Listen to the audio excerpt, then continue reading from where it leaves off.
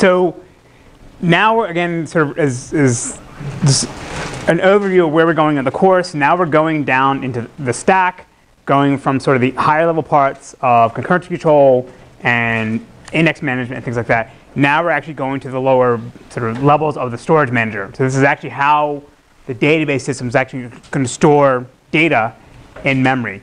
So for today's lecture, we're going to first start off talking about how we represent the different data types, the values of different data types in memory, and then we'll talk about how we can do different layouts or how we're going to lay out our data in memory. And then we'll finish off talking about the different types of storage models that you can have. So just one high-level comment I'll say is that a lot of the things that I'll be talking about here today are not specific to in-memory databases. I'll be describing them in the context of an in-memory database, but they're certainly still applicable to disk-based systems as well. Okay? So we saw this diagram at the beginning of the semester when I showed you how an in-memory database was going to lay out the actual data. Right? We said we were going to have some kind of index, whether it's a skip list, a BW tree, a B+ tree, it doesn't matter. And the value portion of the key value pair in the index would be a memory address that was going to point to some location of where the tuple is that this thing is pointing to. Right? And you see this in your skip list invitation, right? The value type of your skip list is an item pointer. The item pointer is essentially this thing here. And what the item pointer actually is going to be a composite key comprised of a unique block ID that tells you which one of these blocks you want to go to, and then an offset within that block. Because what you would do is you use the block ID to figure out what the starting address is for this block of memory, and then you use the offset to jump to where that is. And we can do this because all the tuples here are going to have fixed length attributes. Right, so we know exactly how to jump down to whatever position it is that we need to get to.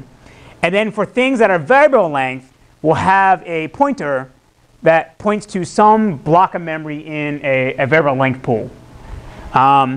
In our current implementation in Peloton, the ephemeral pool is just a wrap around JE malloc.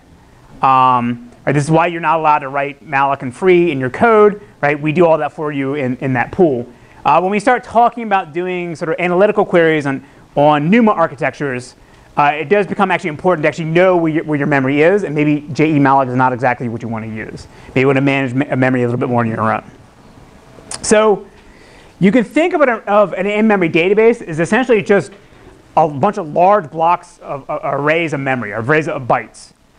Right? We're just going to malloc those large blocks, and the database system is going to use the schema that was defined for the table to understand how to interpret the bytes within those arrays to be whatever it is the type that it is that we're looking at. Right? And what's going to happen is for every single tuple in our block, we'll have a little bit of extra space in front of it as a prefix, as a header to tell us whatever extra additional information we need to know about the tuple. We saw this when we talked about MVCC, when we talked about how these protocols would store the versioning information or the next or previous pointer to the next version in the header. Right? We'll have that in front of the tuple, and then everything comes after the header is the actual data. So because we're always going to store tuples in the fixed length data blocks, again, it's going to make it really easy for us to be able to jump to whatever tuple that we need. Right, because we know exactly what the size is going to be for each tuple, and if we know we want the fifth tuple, we know how to take whatever the starting memory address for the block, and then multiply it by the length of the tuple plus a delta for the header to jump to the location that we're looking for. And this is essentially kind of the same thing that a disk-based database system is doing. A disk-based database system is sort of managing pages, but it's moving them in and out of disk. In our case here, we're just managing in-memory blocks. So the way you're actually going to represent the low-level data types will obviously depend on what the type is. So for the basic integers, like integer, big int, small int, tiny int, medium int, right? The 16, 32, or 64-bit integers. For these, we're just going to use the sort of the native C or C++ representation of these numbers. Because this is sort of the native representation of the numbers in the low-level architecture. So we don't have to do anything special for these, right? We just declare a 32-bit integer in C or C++, and that ends up being what gets stored in memory, and that's how we're going to represent those values, right? So that's pretty straightforward. When it comes time to doing sort of floating point numbers or decimals, that's when things get a bit tricky. As some of you saw when you implemented the extract function in project number 1, some of you were hitting weird rounding errors, right? And so there's a distinction between whether you want to have the float or the real type, which are sort of, again, you would use the native C or C++ data representation for these values, or whether you want to use the numeric or decimal type, which would allow for fixed point decimals or arbitrary precision decimals to avoid the rounding errors that you guys were hitting. So I'll spend more time talking about this, but this will explain why some of you were hitting the weird rounding errors when you started doing the math to compute the extract function. And as we said before, for variable length values, so varchar, varbinary, text, blob, anything where it could be a variable length, if the value is less than 64 bits, then we can store it directly inline in our fixed length block of data. If it's larger than that, then we'll have a pointer to the location in the variable length pool. And at that pointer, that location, there'll be another header that says what's the length of this sort of blob, and then followed by all the data bytes. And if your blob is really big and exceeds the size of a sort of a slot in the variable length pool, you can also have the sort of a pointer to the next blob, so you can sort of chain these things together. Typically, you don't want to store really large items in a database. You don't want to store like a 10 gigabyte file, but you could if you wanted to. And the way you would do that is just have these pointers. For timestamps, dates, and times, this really depends on the implementation of the actual database system. Different systems do different things. So in the case of like in Peloton, we follow what we did in HStore and VoltDB, where we're always going to store every sort of these types of attributes as a 64-bit integer, as either the milliseconds or microseconds since the Unix epoch. In other systems, if you say you want a time field versus the date field, then it can use a lower number because you don't have to store additional information about things you don't care about. So for example, if you want a date field, you don't care about time, then you can just store that as a 32-bit number. And I don't really talk about too much about this. Things get kind of weird when you bring in time zones, which is part of the reason why we didn't ask you to do time zones from the extract function. And in that case, if you may need to keep a track of additional information to say that this timestamp is for this time zone. That's a whole other ball of wax, which gets into like ISO standards that I don't want to talk about. All right, so we spend more time talking about the floats and the reals and the numerics and decimals. So the float and reals or doubles are inexact variable precision floating point numbers that again are using the native, when I get native in quotes, C or C++ data types. And these essentially map down to the native types of the underlying architecture on the CPU. And so the way these CPUs store this is follows what's called the IEEE 754 standard. So this is a standard that came out a couple of decades ago that would describe exactly how floating point numbers or variable precision numbers should be represented in hardware, and therefore this is what the C and C++ guys adopt. These are going to be much faster than the arbitrary precision numbers, which we'll see in a second. But the downside is that, as you saw in the extract function, sometimes you get weird rounding cases, right, or rounding errors that are unexpected. So this standard essentially specifies exactly how the data is stored in terms of number of bits, right, where the metissa is, where the actual underlying value is. And it tells you what the hardware should do when you have rounding errors, when you have real numbers and things like that, right? Because it's kind of, if you think about it, you can't represent certain numbers like 1 divided by 3 in an exact form, right? So they have to specify what do you do in examples like that. So everyone should have taken like an intro systems course, right? So this should not be like groundbreaking news to anyone here, right? But this is a really simple example. You can see in a simple C code, you can see what I mean, why this is problematic. So let's say we declare two floats, x and y, 0.1 and 0.2. And if we add x and y together, we would expect the answer to be 0.3, right? And likewise, if we just take 0.3 and we just print that out, we expect the number just to be 0.3. But when you actually run this code here, because I have this qualifier in my printf statement to say, show me all 20 places out for the full digit, you get this result here. Right? So x plus y equals 0.3, and then a whole bunch of stuff down here, and 0.3 directly equals 29999 all the way over. Right? This is because the IEEE standard specifies that you can't store these numbers exactly. So this is why some of you were getting rounding errors, but then you did printf to actually see the output. It would look like it would exactly match. But when you actually do an equality comparison between these two numbers, it would always come up different.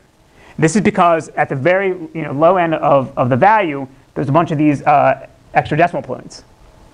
Right? So if I got rid of the the dot 20 when I printed this, they would both be equivalent. It would be 0.33 or 0.3000, 0.3000.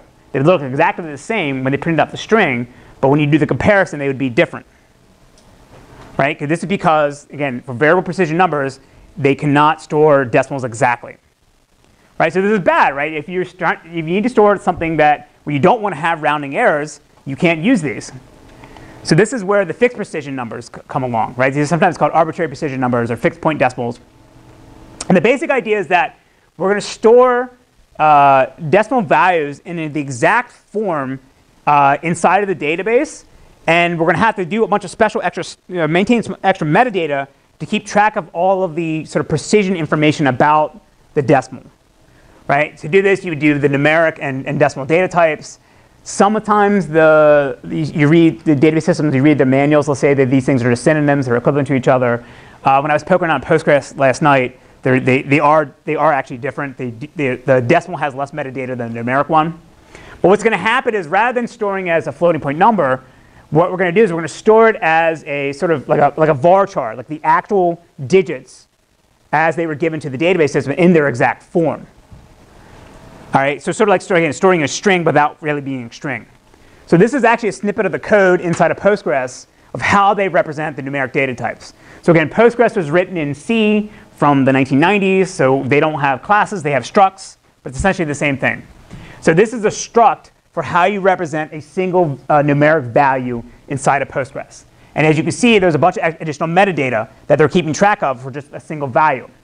Right? So first of all, they have to need to know the number of digits that was provided to it. Then you have the weight for how to, if you need to have a new base value for the number to store it in a smaller form. Then you have the scale factor to how to convert it from a decimal to an integer. Then you have the sign information to tell you whether the number is positive or negative or it's not a number. And then you have the actual bytes for storing the digits. Right? So this they have, say, numeric digits, and it's just an array. And this numeric digit is just an alias where they have a type def above where they're storing unsigned chars, essentially chars. So for every single digit in my number, they're storing it as 8 bits or as 1 byte. Right? Whereas before, I could take a single number and store it as a single 64-bit value. Now I have to store extra bits or extra for every single digit. Right? So this is how Postgres and all the data systems that support numeric data types are going to avoid the rounding errors that come up with would generate inexact answers. Right? But now the problem is this is slow. Right? So when you actually look at the Postgres code, this is just a snippet of their addition function. So this allows you to take numeric plus numeric and produce a numeric. And I'm not going to read all the code, but you just want to see that there's all this like conditional statements to say like if one's positive and one's negative, then you have to convert it a certain way. If one's not a number and the other one is a number, then do something different. Right? So this is going to be way, way slower than doing just the native IEEE 754 data types, because in that case, the hardware supports it. You just put it down into floating point register and do your addition. Right? Where in this case here, we're executing multiple instructions just to do this computation. To give you an idea of how much slower this is, I have a quick demo with Postgres. So what I did here is I created a simple table in Postgres with 10 million records. That's going to have don't do that. Sorry. With 2 columns. Right? There'll be an A and a B column, and both of them are going to be just regular integers, or sorry, it would be floating point numbers. So for each one, I loaded the data set once into a table that has all decimal types, so the arbitrary precision ones, and I've loaded another one that would use the real type. right? Which is using the native format. So this one has 10 million, and then this one has 10 million as well, right? So these are the exact same data stored differently in Postgres. Let me slide it over, sorry. Okay. So what we'll do is we'll compute an aggregate to compute the sum of A and B together, and we'll do it once with as a real, right, using the IEEE standard, right, and it'll produce some answer, and then we'll do the same thing now with decimals, and it produces a different answer, and obviously much slower, right? And now you see here, like this is some scientific notation. It rounded off a lot of stuff, where this looks like an exact number. And you might have saw that doing it on the reals was much faster, which we can see when we do explain and analyze, right? Now we run this query, and it says it took 1.7 seconds. I do the same query now on decimals using explain and analyze, and it's going to tell me it's going to do it in almost 4 seconds, 3.9 seconds. And just to show you that this is not cached in any way, I can execute this multiple times and see that it's always going to be roughly produce the same answer, right? There's no caching effect going on here, right? So this is showing you that in the decimal case, it has to go through all that code that I showed before to do that addition, where they're checking to make sure that you don't have any rounding errors, you're doing the addition correctly. Whereas in the real case, it's just doing the hardware to go directly at the two things. So now, again, I showed you here that we had two different answers, right? So we can actually execute some Python code that will just rip through the CSV file. That sucks. Oh, sorry, I know why, sorry. So we'll read in the CSV file, have a total, and then it's going to go through it and calculate the total by casting the two objects as floats. So in this case here, right, it produces the answer 9950687, 4.7, and we go back, and that's roughly the same answer that Postgres got when we did it as decimals, right? Because this is showing you that Python is doing a little extra work too to make sure it doesn't have the rounding errors by looking at the native types. Right, so again, the main takeaway here is that we can have floating point numbers that would use the IEEE 754 standard, and that'll be faster, but it has rounding errors. Or we can use numeric and decimals where we're doing extra work to make sure we don't have rounding errors, but it's going to be slower. All right, so you would use these numeric types anytime you're dealing with money, right? Because you don't want to lose money, and anytime you're dealing with any kind of scientific data, where you want to make sure you have exact answers, right? Because one of the big problems with using the native types is if I load my database on one machine with one kind of CPU and I compute the answer, and then I run that same query on another machine with the same data, it may come out with a slightly different answer, right? And that's obviously bad. So again, anytime you're doing something you don't want to have rounding errors, you would use a numeric one. So we saw another way to do this sort of fixed point decimals in the paper you guys read last class, where we saw how to do sort of decimal encoding in the SQL Server columnar indexes.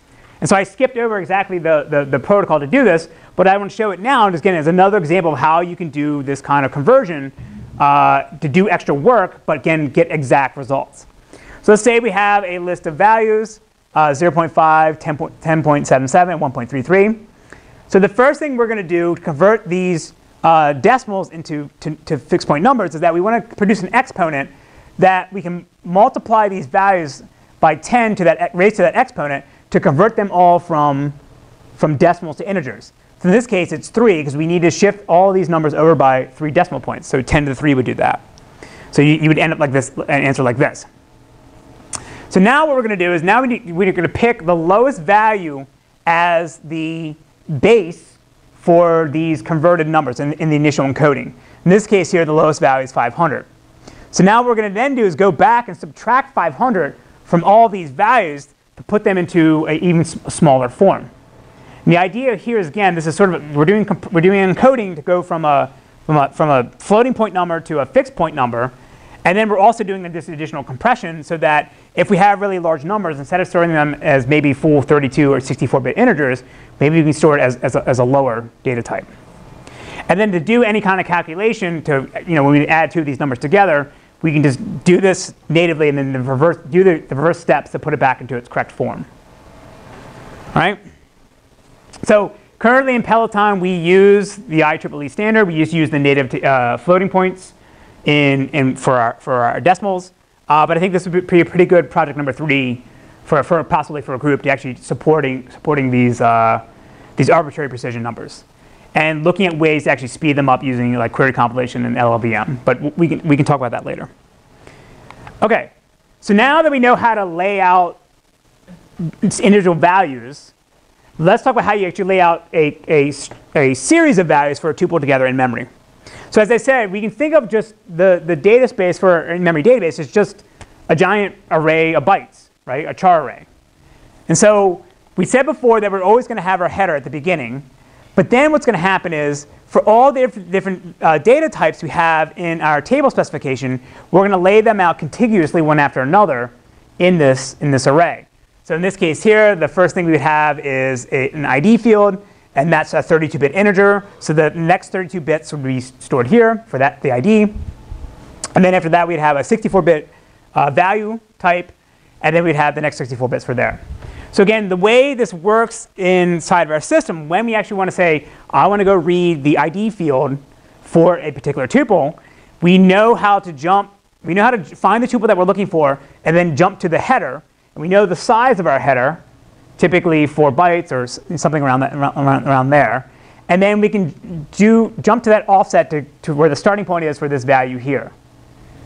So now to actually read this, we want to use the reinterpret cast function in C++. Does anybody know what reinterpret cast does? Yes? So basically it's just you keep the binary representation, but you change the type. Exactly. So what he said is you keep the binary representation, but you change the type. Absolutely. So we have some address here. That would be a char star. Right? It's pointing something that's in location in memory. But then we want to start doing integer operations on it. Right? So we need to cast it. So reinterpret cast essentially says take whatever was at this address and whatever type it was before, now treat it as this type. So in this case here, it's now a 32-bit integer pointer. So then now all the other part in the code, we can then operate directly on that data as if it was a 32-bit integer.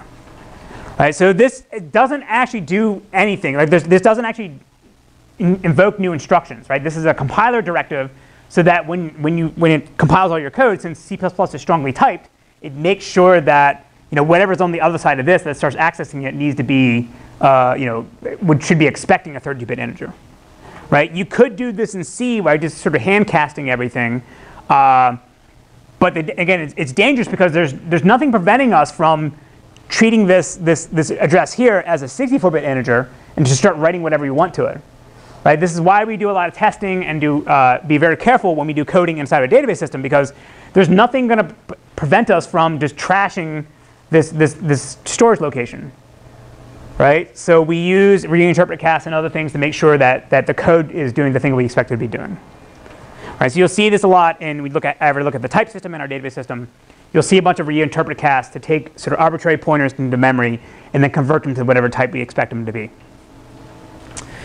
So now we want to talk a little bit about now how we represent nulls in our database. And again, as I said before, there's nothing specific about what I'm going to describe here that only pertains to in-memory databases. These are some of the same techniques that people use for disk-based databases as well. So there's essentially 3 ways to represent nulls as far as I know. The first is to designate a sort of special value in the domain of a value type to represent null for that type. So for example, say you want to represent for 32-bit integers, you would use the lowest value you can store in a 32-bit integer to represent null. So in this case here, int32 min, right? And this is specified in like the limits.h. So what would happen is if anybody tried to then insert a value with int32 min, we would treat that as a null, right? Unless, let me rephrase that. If anytime we need to store null, we always just store it in int32 min. But in the upper levels of the system, if someone tries to come and insert a value with this value here, we would throw an out of bounds exception to say we can't store this because we're not going to let the user manually insert this for us. right? So basically, the number of unique values you can have for a 32-bit integer is now subtracted by 1 because we're going to use a special value for that. So this is what we actually use in Peloton because this is what we originally used in HSTOR and VoltDB. And what I like about this approach is it doesn't require any extra memory, right? Yes, you have to check in the upper level parts of the system to make sure people don't try to insert this, right? Because it'd be bad if someone tried to insert 32 min, we let them do it, but then we would represent it as null when they actually thought they stored it, right? So that's why you have to throw an out of bounds exception. So again, this doesn't require any extra storage overhead, which is why I like it. The other approach, this is actually probably more common, is to maintain a bitmap in the tuple header that keeps track of which attributes in that tuple are null. So this is the approach that's used in Postgres, MySQL, times 10, SQL Server. So this is what pretty much everyone does. And so the downside of this obviously is that if you have a really wide tuple with a lot of attributes, then you're going to have a really wide bitmap. Right? So if you have, this is why you see sort of limits on the size or the width or number of columns you can have in tables. Like I think Oracle is like 1,000. I think Postgres and SQL Server can support like 2 to the 16. Right? Because again, if you think about it, you'd have this huge array that you have to keep track of for every single attribute in a tuple, and that would be expensive. The last approach is to, instead of maintaining a single data structure for the entire tuple, you maintain a single flag per attribute. So what happened is you would, for every single attribute in your byte array for the tuple, you would prefix it or add a little extra space to keep a little flag to say whether this value is null or not. Right? So you only really need a single bit, right? Because it's either true or false. But the problem is because we need to care about word alignment, we actually have to store a lot more data than just a single bit. So if you actually look at the manual for MemSQL, because MemSQL, as far as I know, is the only system that actually does this, you see when you look up integer types, they keep track of a bunch of information with the sizes in memory and what the min and max values can have. But for these two columns here, you have the size when the value could be null, and then the size when the value isn't null. And so what you see is in the case of take a 32-bit integer, when it can never be null, it's just 4 bytes. Right, 32 bits. But when it could be null, they have to have a little flag in the front of it that says, true or false, whether it's null or not. And in that case, they have to store another 4 bits. So even though it's just a 32-bit integer, you have to store 64 bits because it may be null, right? And basically, for all the different data types, they're doubled in size. With big int, you're going from 8 bytes to 12 bytes. You can do this because you need to keep track of word alignment. Now, when I say word alignment, does everyone know what I'm talking about or no? Okay, some people are saying no. Okay, good.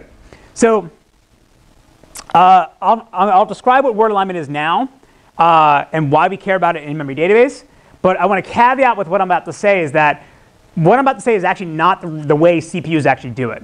So the word describe word alignment in the context of 64-bit words, but in reality, in real CPUs, you care about cache line words or 64 bytes. So I'm just showing you how to do this, what word alignment means in 64 bits. But again, when you go out in the real world, do this on a real system, you care about 64 bytes. It's just easier to see it at a smaller scale. So the thing with word alignment is that the idea is that we want to make sure that we don't have the CPU do extra work in order for us to read data. So let's say we have our table here, right? And now we have 4 attributes we need to store in a byte array. But in our byte array, what I'm going to do is I'm going to break it up into 64-bit words or 64-bit chunks. And as you see, as I start adding values in, you'll see that we're going to start crossing these boundaries, which is problematic. So for this, ignore the header, right? Assume that it's already there. It doesn't change this. So first we start off with our ID. It's cut off, but this is 32 bits. So we would store the ID field in the first half of this first word. Then we store the timestamp, and let's say it's a 64-bit timestamp. And that would be stored here. It would cover the latter half of the first word and then the second half or the first half of the second word. Then we have our color field, and this is a fixed length char. So that's always going to be 16 bits. And then we have our zip code, which will be 32 bits, which is now again going to span the word boundary here. So now if I want to do a lookup on the date field, right, what would happen in this case? Right? How does the hardware actually work? When I say I want to read a word, right, and I tell it what address I want, because everything's byte addressable, what would happen in this case here? He says 2 fetches, right? Actually, it depends, but on x86, yes, it's 2 fetches, right? So there's a couple of different things that could happen. So say we want to read a 64-bit value, and it's not word aligned. There's 3 things that could occur. The first is that the hardware is going to be nice for us, and it's going to recognize that you're trying to read stuff that spans the word boundary, and it's going to do the first fetch, put the upper half of the bits you need into a register, then do a second fetch, get the other half you need, and then combine them together and provide it to you in a single register with them together. Right? So essentially, for a single fetch, you now have to, a single load operation, you have to do sort of 2 loads into memory to bring things into the CPU caches. The other approach is that it's simply undefined behavior, right? It's left to the CPU to decide whatever it is that it wants to do. It could read the first word and give that to you without actually aligning it correctly. It could read the second one, start dropping things, right? You just don't know. And then the last approach is to throw back an exception to say, you're trying to do unaligned memory access. I can't let you do this. This is going to be slow, and your operation fails. So the first approach is what x86 or x64 will do. This last approach is what ARM does, as far as I know from last year. And then as far as I know, I don't think anybody still does this. This was like what people did maybe like in the 80s and 90s, right?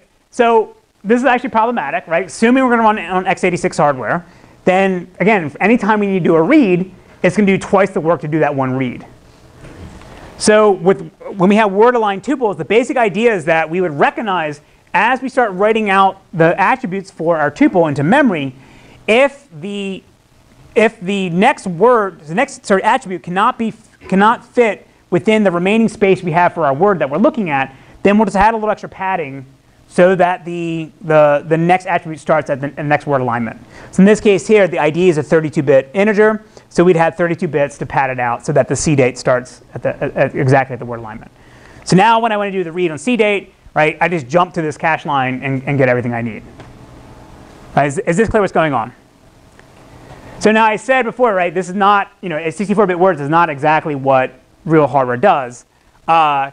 In actuality, what would happen is you care about whether your tuple could span cache line boundaries.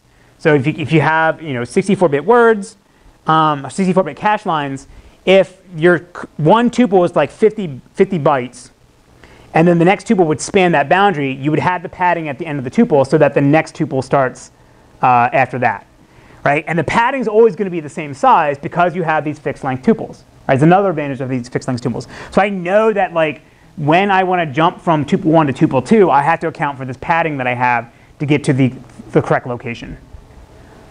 So this is the approach that most in-memory database systems actually do. We don't do this yet. It's on our to-do list. But any in-memory database will do this for you, right? Because the performance benefit you get from it is actually quite significant. Yes? So in addition to padding, you also have to make sure that this tuple starts from the memory address that is not. His statement is, in addition to caring about padding, you want to make sure that your memory starts, that the physical address where the tuple starts, I guess it's really the block, starts at the word alignment. Yes, and the hardware does that when you do malloc. Yes? Do any databases rearrange your data types in order to reduce your word, reduce your padding? So her question is, do any database systems actually rearrange your data types to at the physical layer to reduce this extra padding? So an example could be, I can recognize that the color field here could be packed in here. It wouldn't be directly in order, but I would use less space.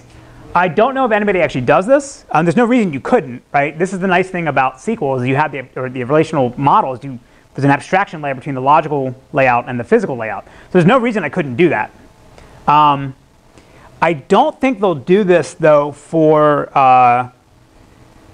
OLTP systems because the overhead of maybe transforming the lookup might be too expensive for transactions. We're not going to have to actually do this when we do column stores, which we'll see in a second. Yeah, I don't know the answer. But it seems like it'd be actually kind of easy to do. So yeah, we should look into that. It's a good question.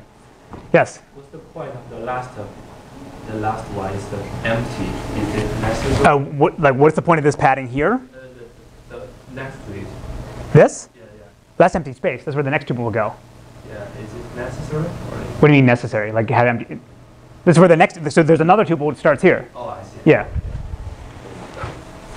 Back. But you said that you want to keep cache line alignment so that the next tuple, for example, won't span two cache lines. Yes.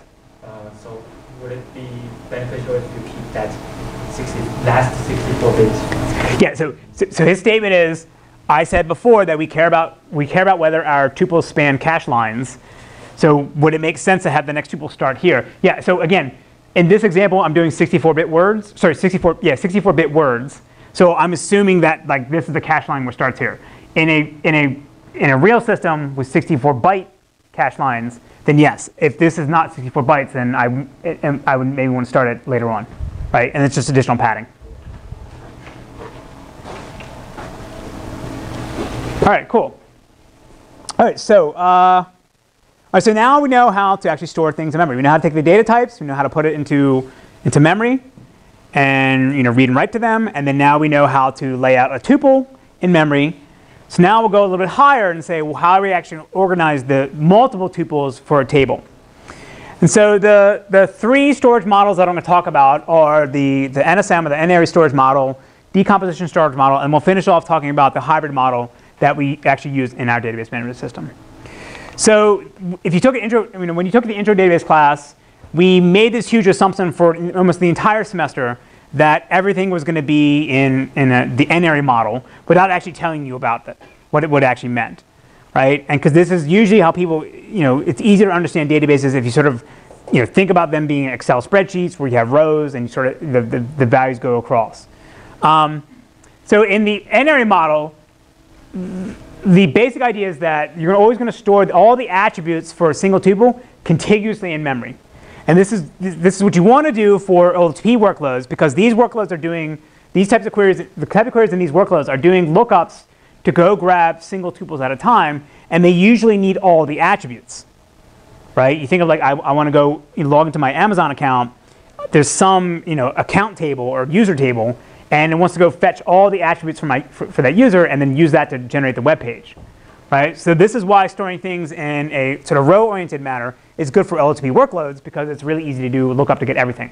It's also really easy to do inserts, because now I just take the tuple that was provided me from the application, and I just do a straight write out to memory without having to break it up and do multiple writes. Yes, you may have to do extra padding, but it's not like you have to write to this location, and that location, right? Sort of single swipe. The other aspect of this is that they're going to use the tuple at a time model that we've been talking about before. Because again, this makes more sense in a OLTP environment where you want to go grab single tuples, right? So this is that volcano approach that we talked about at the beginning of the semester. So there's two ways to actually store NSM data. So the first is to use heap organized tables. And this is what I sort of showed at the beginning, where we're going to have our tuples be collected together into these blocks called a heap. And we'll just have all our item pointers or memory addresses point to the block location and then offset within them. So now in this case here with the heap, the heap is not going to define any order for our tuples. So we can store, insert and delete and update things in any way that we want. Now contrast this with the index organized tables, where the actual data for the tuples themselves is going to be stored in the leaf nodes of the index. So this is what MySQL actually does. So in MySQL and InnoDB, they have a B+ tree, and then actual leaf nodes is actually where you find the real tuples. So this is not quite the same as a clustered index, but it's sort of similar. And so with clustered indexes, you can use them for either the heap or index storage models. If you use the index organized storage, it essentially just becomes the clustering index, right? So again, in MySQL, you always get this. And the way they do it is that whatever you declare as the primary key for the table, that ends up being the clustering index for that table. So again, in MySQL, if you don't have a primary key, if you go call create table without one, it'll make a hidden one for you called the record ID, and it'll use that as the clustering index, Right? You can't see this from the application, but internally this is what it's doing. And sort of think of this as the same thing as like the logical pointers that we talked about before when we were talking about secondary indexes for MVCC, right? Some sort of logical identifier that allows you to identify the single tuple that doesn't change no matter how often you update the tuple. So not all database systems can use clustering indexes. In the case of Postgres, because Postgres uses the append storage method in MVCC, any single time you modify a tuple, it ends up getting, a new version gets appended to the end of it. So it'd be very difficult to have a clustering index for this and maintain the sort order across the entire heap or table, because every single time you updated something, you would have to reshuffle everything. Postgres does have a cluster function where you can sort of force it to sort your table as if you had a clustering index, but it's not a permanent thing. It's sort of like a one-shot invocation or operation. And then as you start updating the table, things get all out of order anyway. So in the case of things like Oracle, they expose to you as the DBA whether you want your table to be sort of index organized or heap organized, right? And then depending on what you choose, the optimizer knows what kind of optimizations it can apply when it does query planning based on how it knows the data is laid out. Right? This shouldn't be anything new. This is sort of the standard stuff that we covered in the intro class. So with the n-area storage model, the advantages of using this, regardless of whether you're using the index-oriented storage or the heap storage, is that you can be able to support fast inserts, updates, and deletes because you only have to modify the data at a single memory address, right? And typically, if your tuple is less than a cache line, then you can go do a single fetch from memory to bring it into your CPU caches and go operate directly on it.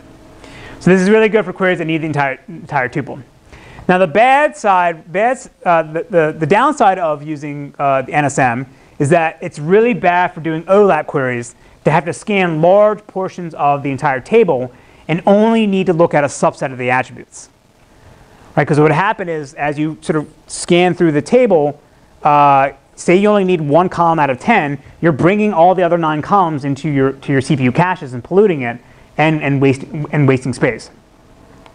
So this is what the DSM model is designed to DSM is designed to overcome. Right? So the idea with DSM is that we're going to take a single attribute for our table and align all the values for all tuples in that table, put them contiguous together in a single block. Right? This is sometimes called sort of vertical partitioning, the same idea. Instead of having things be sort of row-oriented, we're going to store things in a column-oriented manner. And again, this is really great for OLAP workloads when you don't have to modify the database or the table, where you just want to read things, and you want to read large portions of the data across a subset of the attributes. Right? And contrast this with the NSM model, where we assume we were doing point queries to find single operations. So the example would be, like on Amazon, I would use the NSM model to do sort of front-end operations like, go get a single order record for a customer, go update payment information for a single person. For the OLAP model, the DSM model for OLAP queries would be like, compute the average sale price of some item for some large segment of the calendar year. Right? In that case, I'm not looking at all the different attributes I have for the product. I'm just looking at just the sale price. So we'll talk more about this, how to do optimized query execution on the DSM model later in the semester. But the bottom line is you're going to be able to use the vector at a time approach to go grab chunks of data at a time rather than the tuple at a time approach you would do in NSM. So the column store approach or the DSM approach is not new. It's actually been around since the 1970s. So the first database system that sort of could be ported to claim to be actually a column store was this thing called Cantor that came out of the Swedish Defense Ministry in the 1970s. So this is sort of like an internal project that they were using for their data sets. There's only 2 papers that describe it, and people typically overlook Cantor as the first column store because when you read the paper, they talk about not in terms of columns or databases, because it was really early in the 70s, but more in terms of like files. They're doing transformations of files from a row-oriented format to a column-oriented format. But the high-level idea is exactly the same as the DSM approach here. Then in the 1980s, there was an academic paper by these guys in Texas where they sort of laid out the principles, the high-level concepts you'd want to have in a DSM database, and what are some of the advantages you can get from it. But no one actually really tried to implement a DSM database until the 1990s, when Sybase came out with this thing called Sybase IQ. So this wasn't like a full-fledged database system, it wasn't a full-fledged column store like we have now. Sybase sold this as sort of an in-memory query accelerator, in-memory cache for their regular row store database. So if you had like Sybase ASE or whatever it's called back then as the primary row store or NSM storage for your database, and then you could use Sybase IQ to sort of stream out updates or stream out values from the database and store them in the sort of same kind of columnar index as we had in SQL Server from last class. So then it wasn't only really into the 2000s of when we started seeing sort of these specialized database systems that were pure column stores, or pure DSM storage architectures. So probably the most famous one was Vertica, that Mike Stonebreaker and other people at Brown at MIT invented. VectorWise was another famous one out of the MonADB project in Europe. There were some other ones, but they're actually kind of crappy, like Astrodata. Greenplum's still around. That's okay. But Vertica, in my opinion, was sort of the most state-of-the-art one, and really was groundbreaking back then. VectorWise is still around. So HP bought Vertica, and then in HP's wisdom, they sold Vertica to somebody else. VectorWise got bought by Actian, which was the rebranding of the original Ingress company, and then they renamed it to Vector. And then unfortunately, they tried to kill it, which sucks. All right, so if you Google VectorWise, it'll take you to a page that you think is going to be the vector page where you can download it, but then just redirects you to the home page, which is kind of terrible because VectorWise is actually really, really good. So in my opinion, again, from the 2000s, Vertica was really the best system. And what was the reason why this was significant and why it took to the 2000s before all these sort of column stores took off is that prior to this, before the internet started getting really big, you had these large, these applications that have a lot of users generating a lot of data. Most people didn't really have big databases, right? Maybe so few of the Fortune 50, Fortune 100 companies, but most people didn't have really, really large data sets. And those people that did have really large data sets had a lot of money where they could pay Oracle or Teradata to ship in a crate of a machine, to do all the computations that they wanted to do. Stoneberger got the idea for building Vertica because he spent some time working at Walmart Labs and saw how they were struggling with their Teradata installation, and he came back to MIT and created Vertica. All right, so then now after this, everyone realized that column storage or DSM model was the right approach. So pretty much everyone today has their own sort of column store add-on or column store database. So Oracle, IBM, and Microsoft all sell some kind of column store extension to their database systems. So Oracle has the fracture mirror stuff we'll talk about in a second. You read about the SQL Server columnar indexes last class, and then IBM has their DB2 Blue accelerator. And then now there's also sort of these specialized database systems that are open source, and well, I guess Cloudera is the only one that's open source. But now there's other databases that are building off of the ideas that were done in these early guys here. So Cloudera Impala is it's a column store database that runs off top of HDFS data. And actually, we're going to have the creator of Impala come give a guest lecture at the last class at the end of the semester, who is also a student of Mike Stonebreaker. Amazon Redshift is a rebranded version of Parcel, and now they're actually rewriting that to be a brand new architecture, and that's being headed up by a CMU alum. SAP HANA is this, well, I'll talk a little about it in a second, but it's the thing SAP sells now instead of trying to sell you Oracle. And then MemSQL, we've talked about a bit, is in-memory hybrid system that can support transactions and analytics in the same box. But they now have a column store extension as well. So the basic idea is here, column stores are now sort of more common than they were maybe 10 years ago. And if any time you want to do analytics, it's clear that you want to use them. All right, so with column stores, you wouldn't necessarily have a clustered index like you would on a B plus tree or B plus tree for the NSM model.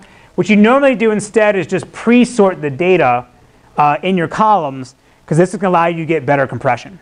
So in the case of Vertica, Vertica doesn't allow you to create any index at all. You specify for these segments of data how you want them to be sorted. They call them projections. And the idea is that if you choose a good sort ordering, that'll allow you to get better compression, as we saw before with run length encoding and other things. And then the downside is that anytime you update it, you have to make sure you fix the sort ordering. And they have a way to do that, which I'll talk about in a second. All right, so the last thing we need to care about in a column store in the DSM model is how we actually identify tuples. So there's basically two approaches to do this. The first is that you always have fixed length offsets in every single column so that you know how to jump to a particular position at any column to find a particular tuple.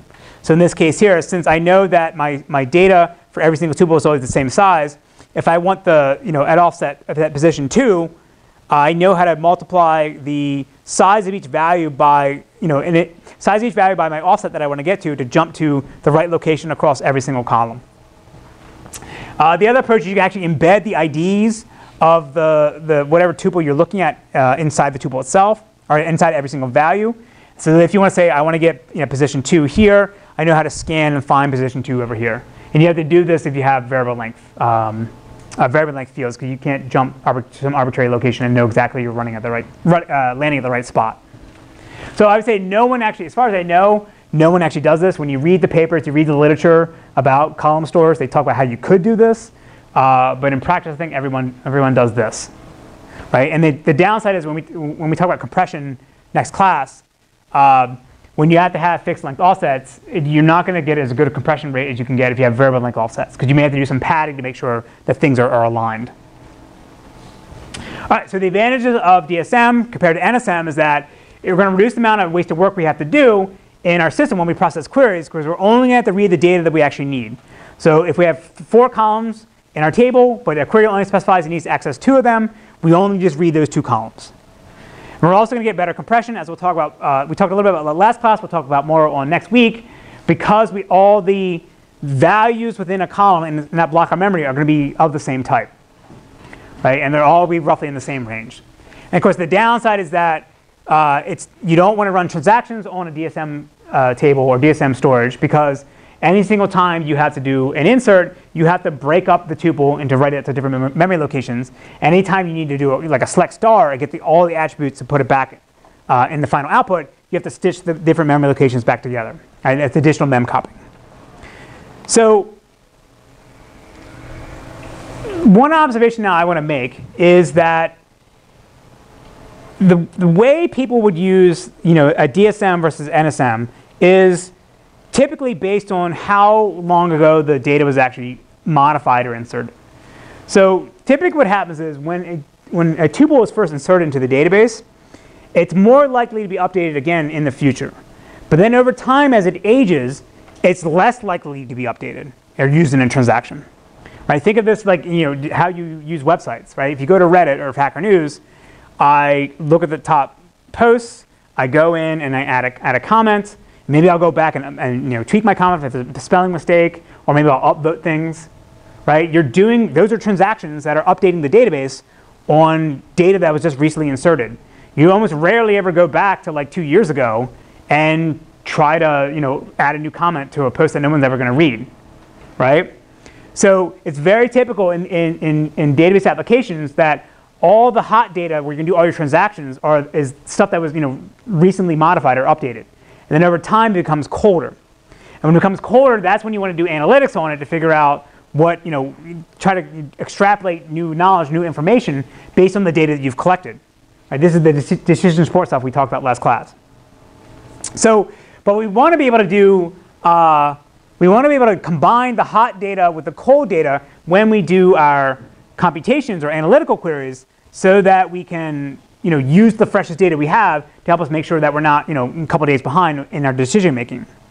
So I showed this diagram before from last class of the bifurcated environment where we have our OLTP silos, and this is where all our new data and updates are coming in, and then we stream the changes we have into our ETL component, which then feed into now our data warehouse.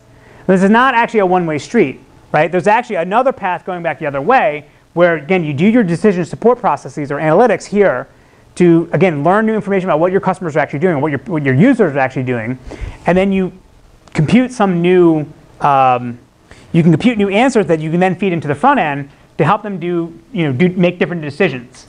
So the example I always like to give is assuming you're Zynga or whatever the hot gaming company is now, Right, this is where all the new updates are coming in as people play your game. You then load it out into your data warehouse. You do some kind of machine learning or analytics to figure out what kind of things you should do to get people to play, buy more crap. And then based on what you find, you send that to the front end and have them tweak what they how they present the game. Right? So there's always this one example of I think it's Candy Crush, right? You hit the little button thing. So what they do is they watch to see how you play the game, and if they give you a hard puzzle and you can't figure it out, you end up putting the game down because you get frustrated, right? So you would see all these updates coming in, you see that this person played a game and they stopped playing because it was too hard. And then they compute a model to say that when this person comes back 3 days later, make sure you give them an easy game, because if they get really frustrated the second time, they're like, screw this, and they'll never play it again. But you give them an easy game, that gets them to be addicted, right? So there's sort of this feedback loop mechanism. We're going back and forth where we're getting new updates, we're doing analytics, and we're pushing new changes to the front-end application to change its behavior. The downside is, though, this whole pipeline is actually slow, right? In some cases, people don't move the hot data from the OLTP side to the OLAP side until the end of every day, maybe every hour, right? And depending on what kind of application you're trying to support, that actually may be too slow, right? And again, it's also not free to sort of shove the data back to the front end. So this is what the hybrid storage model that you read about is trying to solve. The idea is that we want to have a single logical database instance that's going to use both the DSM and the NSM storage models to support both hot and cold data, meaning transactions on hot data stored in an NSM model, and then OLAP queries stored on both the hot data and the cold data, all within one single database. And I'm pointing out here, I'm saying single logical database and not single physical database, because for now, we're just, for the paper you guys read, and in our current system, we only run on a single node. But other systems like MemSQL or Splice Machine or these other systems, they're distributed. But again, to the application, it looks like a single logical database, but underneath the covers, they may have multiple ones. Again, we're going to store all new data when it first arrives in the system in NSM, because that's fast. That's what you need for OLTP. And then over time, we'll migrate it to a DSM model when we know that it's unlikely we're going to have to go back and update it. And we're going to do this, again, because we're going to get better compression with DSM than with NSM. So we'll be able to store all this much more history about our application in our database in a compressed format in DSM. So there's a couple of different ways to do this. So the first way is that you maintain separate execution engines inside your database system. When you have one engine that's optimized for NSM and one engine that's optimized for DSM. So this is actually probably the most common approach. So this is what SAP HANA does. SAP basically bought a bunch of different database startups. Right? They bought P-Time, they bought T-Rex, and MaxDB. So mashed them all together into this Frankenstein thing, and they called it SAP HANA. So when all the transactions would show up, they'd first go into P-Time, and over time you would manually migrate the data to T-Rex. And now you can hook up Sybase IQ to the bottom of it as well. And so again, there's separate engines that are written explicitly to operate on data for each of these two different storage approaches. And then what happens is now you need to have sort of upper level part of the system that knows how to take a query and decide, what part do I run on NSM side, what part do I run on the DSM side, and then combine the results to produce a final answer. This is what Snappy Data does. Snappy Data takes Gemfire and Spark. Splice Machine does this. They take HBase and Spark. Right? This is probably the most common approach. You take legacy database systems, write a little middleware layer on top of it, and then sort of combine them together. So again, it looks like a single logical database, but physically it's multiple ones. Another approach is to have a single flexible architecture that is able to support both NSM, DSM directly on data directly, without having to do any kind of coordination between these two separate engines. And this is the approach that we actually use. And this, as far as I know, this is what MemSQL does as well. So if you have separate engines, this is essentially what I just said, you're going to run basically separate internal database management systems inside of your single system, and one will operate on NSM, one will operate on DSM. And then you basically have to use two-phase commit if you have a transaction that needs to modify data on the two different engines. You need a way to know that your changes are durable on both of these engines. So two ways now to do this is the fractured mirror approach, which I think we talked about before, and then the Delta Store approach from HANA, Snappy Data, and Splice Machine. So with fractured mirrors, the basic idea is that the database system is going to maintain a complete separate copy of the database in memory, but in a DSM layout. So when we have the primary storage would be the row store, and the column store would be the mirror. So when a transaction comes along and we have any new updates, they always hit up the NSM side first, and then there's a background process that will migrate it over and insert it into the column store. So now we have an OLAP query that comes along. The database system has to figure out, can I operate directly on the DSM, or do you need to get data from both sides and combine them together? So this sounds kind of wasteful, right? In the case of Oracle, this DSM mirror is actually not durable. It's just an in-memory cache. So if you kill the system and come back, it has to rebuild this all over again. It's an interesting approach because it's actually it has the minimal amount of impact to the rest of the system, right? So in order to go make a major change you have to make a major change to this side of the system to be able to support the column store sides, right? But if you have this thing to be as a sort of ephemeral cache, I don't have to change any of this. So if a customer doesn't need to do OLAP queries and doesn't need the mirror, then I don't have to change any of this. And then if they do, they do give Larry L some more money and they do get the mirror, then they don't have to change any of their application because this is completely transparent to the upper level parts of the system, right? It's up to the optimizer and the query planner to figure out, what part do I run here, what part do I run there. This is essentially the same thing you saw when the paper you read for the columnar indexes from SQL Server, right? They left the NSM side alone, and they made in-memory mirrors of the indexes. Now they couldn't, when in that early version of the paper from SQL Server, when you added the indexes, that you made this side read-only, but in the later versions they allowed you to modify both. So again, this is what Oracle does. This is what IBM does. This is pretty common. And this actually originally came from a paper written in Wisconsin in 2002, and everybody basically follows a very similar model. Yes. So why would an OLAP query span both the databases, since the DSM should have an entire copy of? Right. So her question is, why would the OLAP query potentially have to span both sides? Because this thing is done lazily. So there may be data you just inserted that you want to incorporate in your query, and and it hasn't been migrated over yet, so you have to go back and do the read over here as well. So that's going to be a very small percentage. Great, it's a small percentage, but it's not, yeah. So like, there's extra bookkeeping that I'm not talking about where you have to know like what portion of my database onto the NSM side has been migrated over to the DSM side. So like, I know I can skip those things if I run the query here. Right, yeah, so this, I'm being very hand-wavy, but there's a whole extra smarts going on. There's a whole bunch of intelligence going on to know that like, my query does have to touch data over here, but I don't have to read everything all over again. Let me just read the one, few number of pages that I actually need. Right? Right, and this is part of the reason why in the SQL Server case, it made the table read-only, because they had, at that point, they didn't have the functionality to know how to span both of these. You just, when it was read-only, everything was always on the in-memory column side, the columnar indexes. So I just fire my query and execute everything there. Right, so there's an extra bookkeeping going on here. All right, the more common approach is the Delta store. And the idea here is that all our updates are first going to land in this sort of NSM sort of storage space here. And then over time in the background, we will migrate this to the DSM side, right? And this is different than the fraction mirrors because for any given tuple, it's either in the Delta store or in the or on the column store side. It's never in both. So I don't need to do any extra bookkeeping to say, all right, I read something here. Now I need to run my query over here. Make sure I don't read the same thing twice. If you can read it here, then it's not over there yet. Right? So this is what pretty much everyone does. This is essentially what the HANA guys do. This is what MemSQL does. This is what Vertica does. Essentially, when you think about, when I said before, like Splice Machine was HBase plus Spark, it's basically the same thing. Think of this HBase as the Delta Store side and Spark as the DSM side, right? And again, the reason why you would do this is because your hot data is usually very small, and so you can store this in the row storage format here, which is better for transactions. And then as it gets cold, you migrate it over to the column store side. Right, and you do your analytics there. Yes? Isn't this just basically the same as ETL though? Yeah. It's like just all in.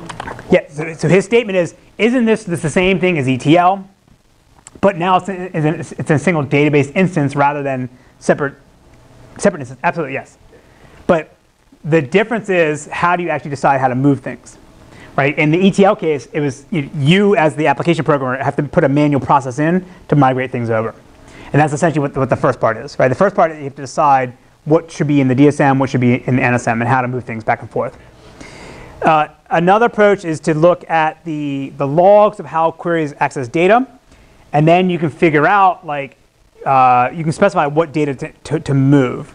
I think this is essentially what HANA does, right? In HANA, it's the system will figure out what it should move, but then you as the administrator still have to tell it, go ahead and start moving things. The last approach is the online approach, is what MemSQL does and what we do, is where we're going to track the access patterns of tuples at runtime, and then we can make a decision about when we have idle cycles and when we know we're running out of space, how to move things back from the DSM side, sorry, the NSM side to the DSM side. Right? I think this in the paper you guys read, this is what we talk about doing. Right, so then in the final few minutes, I'll talk about what we're doing in Peloton. And so in Peloton, the difference is that of all these different systems is that we have a single execution engine that knows how to operate directly on NSM data and DSM data directly without having to have two separate systems to figure these things out. So this means that we don't need to store 2 copies of the database, and then we don't need to sync multiple database segments or different portions of the database anytime we have a transaction that updates either the NSM side or the DSM side, right? And so with this, we're essentially still doing the same Delta Store approach that I talked about before, but we no longer have to have an engine for the Delta Store and an engine for the column store, right? Sort of single architecture that can handle everything. So to give you an idea how it works, say we have 2 queries here. We have a L10 query that's going to do an update, and an aggregate query that's going to do a scan across a large segment of the table. So the first thing you see here in the L10 query, I'm accessing all 4 columns, but in the analytical query, I'm only accessing B and C. So what would happen is the database system would recognize that here's a bunch of cold data that's not being updated anymore, and here's the portion of the database that is hot, where it's getting updated a lot. So it would create different layouts for the same table where the hot data will be stored in the NSM format, and then the cold data will be stored in the column store format. In this case here, is combining B and C together as to be packed together in a single column rather than breaking up every attribute into individual columns, because B and C are accessed together here. And depending on the selectivity of the predicate C, it may make sense to include B, C together, because now it's a single cache miss to go fetch the thing you need, and then you compute your aggregation directly on that. Right? Yes? When you say hot data, you mean the data is updated on, but maybe it's not. Even if if some data is read often, is it regarded as hot data? So his question is, I'm defining hot to be data that's updated often, but data could still be hot if it's read often. Depends on how it's being read, right? If it's like select star and a point query to go grab the single tuple, or sorry, a single tuple with all its attributes, then yeah, that would still be considered hot, right? If it's being read in a lot of analytical queries, yeah, you can still put it in DSM. You would want to put it in DSM because, again, you're not doing point queries to go grab a single tuple. You're scanning segments, right? Okay.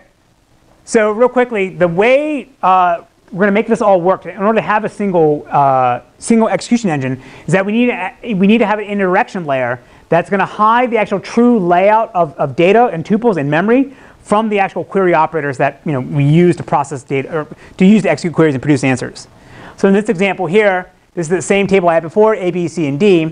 And what I'm going to do, I'm going to divide the table into 2 sections called tile groups, where tile group A is going to have a single tile where everything's stored in the NSM format, and tile group B is going to have 3 tiles where I have a single attribute stored separately, B and C stored together, and then tile 4 is just D.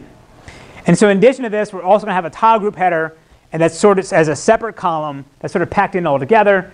And this is where we're going to store the versioning information you would need for MVCC and the other stuff, right? So this sort of implicitly, this is stored along this. So now let's say I have a query. I have the aggregate query that I had before, and I want to generate the relational query plan for this. What's going to happen is instead of doing, sending whole materialized tuples or vectors from one operator to the next, what I'm instead have is these logical tiles, which are essentially lookup tables or position lists that then map tuples at some position to a memory location or where we have the actual attribute. So now what happens here is, in the case of this first tile group, I have my pointers out to B and C being located here, and I don't care that it was stored in NSM versus DSM. So when I pass up this logical tile up the query plan to the aggregate operator, it can just do this lookup and go directly to the data that it actually needs, without having to do copy things into either a uniform format. Because otherwise, what I have to do is if I would either have to copy the two segments, the two attributes I need out of this tuple and convert it into the column format, or convert it the other way around in order to have a single code line that can execute both of these.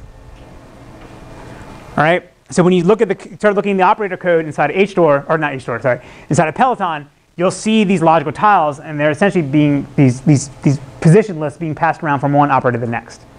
So does it mean that it will work better if your cluster index or primary key is, for example, timestamp, and like hot data are closer to each other and cold data are closer to each other? So his question is, would this work better if the primary, if you were sorted on the primary key, which would be a timestamp? Or like some representation of hot and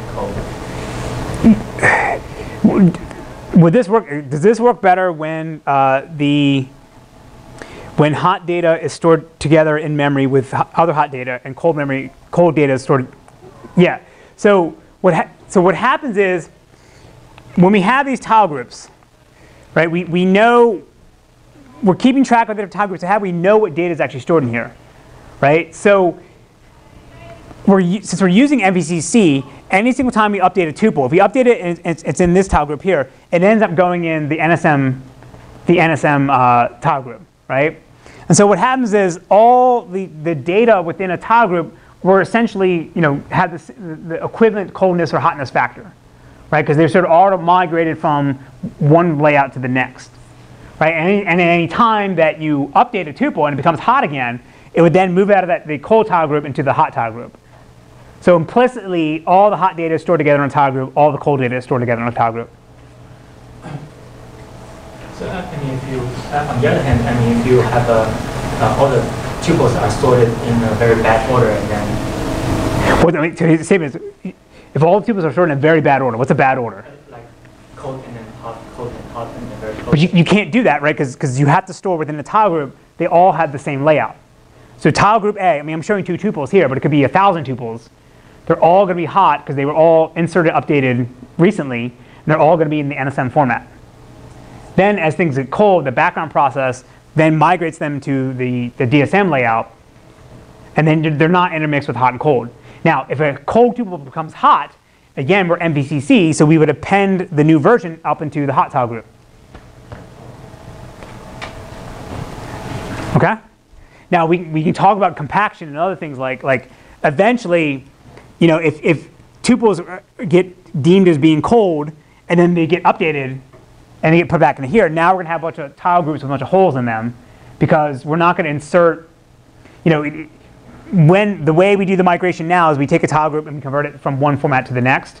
But that means when you start taking things out of cold tile groups, you're going to have holes, and you're not going to put other tuples back in them. So you may want to compact 2 tile groups together to save space. Assuming that there's no cluster index, Assuming there's no cluster, yeah, correct, yes. Right, so what I'm describing would be the append-only method from MVCC, right? You would have to do more work with if you had like if you had in-place updates or master records. That's a good point. All right, so we don't have much time left, so I'll maybe just skip ahead to the demo here, or the example. So we're going to demonstrate how using an adaptive layout or hybrid storage layout, where you have both rows and columns together in a single system, gives you the benefit over a sort of singular architecture. So in this case, what we're going to do, we're going to have a workload where we're going to model an application where we have different day and night phases. So during the day, we're doing OLTP operations because we're inserting new information. Think of like you're trading in a financial company, you're trading in the stock market. So you have all these inserts for all the new trades. And then at night, you switch over to do risk analysis. So now you start doing analytical queries that scan a lot of data. So we're going to compare, and it's all inside of Peloton, we're going to compare this workload running on a pure row layout system or NSM system, pure column store, and then our adaptive hybrid layout.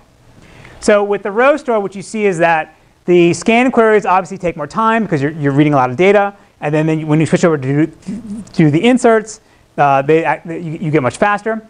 But you see this sort of stepping function where the scans are getting slower and slower as you go across in time because the database is getting bigger and you're scanning more data. And we compare this with the column store. The column store would be faster for scans, but slower for inserts because, again, you have to take your single tuple and do multiple writes to different column locations in memory.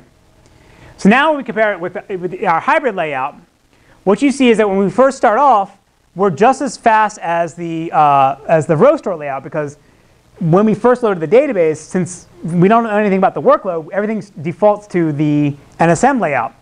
But then over time, as we start doing analytical queries, we recognize that we should be migrating the data to be a column store.